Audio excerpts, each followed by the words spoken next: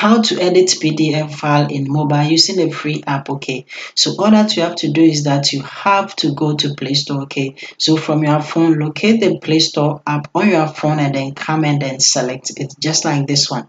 So from Play Store, what you have to do is that you have to go to the search bar and then hit on it, and then come to the search bar and then come and type in PDF element. Okay, just type in PDF element. When it comes, come and then select PDF elements, PDF editor, just like this one. Okay, so when you select it, it is going to pop up just like this one.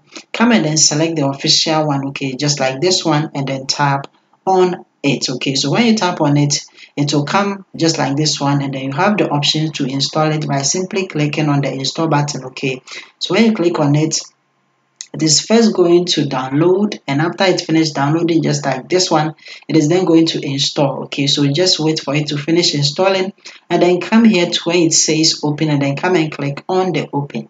So the PDF element is going to be open just like this one. You have to come and then allow them permission by clicking on allow, and then come and then click on allow it as well. Okay, they want you to sign up for a pro version. Don't worry, I'm going to share with you how to go around it. Okay, so simply come here to where you have an account already, log in, and then come and click on the login. Okay, so when you click on the login, they are going to ask you to log in with your credentials.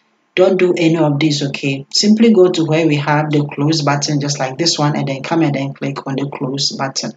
Great, now we can use the PDF elements. Simply come here to where we have the plus icon, and then come and click on the plus icon. Okay, and then come here to where we have the file, and then come and then select the file by clicking on it.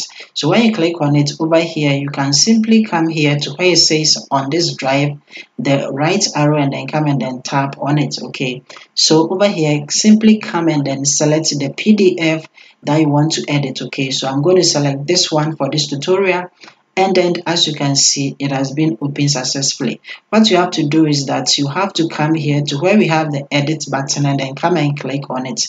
If you don't see this menu, simply click on the plus icon, and then it's going to pop up. Okay, so over here you can see that we can edit anything. Okay, all that you have to do is simply tap it for a long time or press on it for a long time, and then come and then click on the edit. Okay, and then you can simply clear anything from this. So let me clear what I have selected. Okay, so I'm clearing everything, and then I'm going to put in brief description just like this one. Okay, but I have to double click on it or long press on it and then put it to where I prefer, and then drag it for it to be fixed. Okay, just as you have seen me doing it. Okay, great, and I put it right here to where I prefer.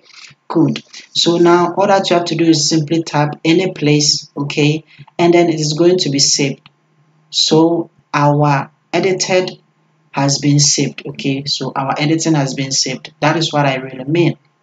So after that, all that you have to do is simply locate the top left hand corner where we have the right icon, and then come and then click on it.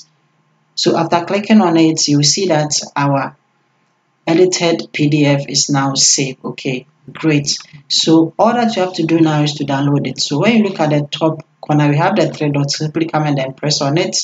After pressing on it, simply scroll down and then come and locate where we have save a copy, and then come and click on save a copy. Okay, so when you click on save a copy, all that you have to do is simply select the location folder that you want a copy to be saved. I'm simply going to select the documents and then tap on it, and then simply come down here to where we have the confirm, and then come and then press on the confirm, and we have successfully saved a copy. Okay, but there is a catch to this. It comes with a watermark, and then if you want to remove it, come and then click on the remove. Okay, but for you to be able to use their future to remove it, you have to upgrade to a pro version. Don't worry at all, I will get you covered. Okay, I'm having a full video step by step showing you how to remove watermark for totally free on my channel. So go to the channel and then watch that video next.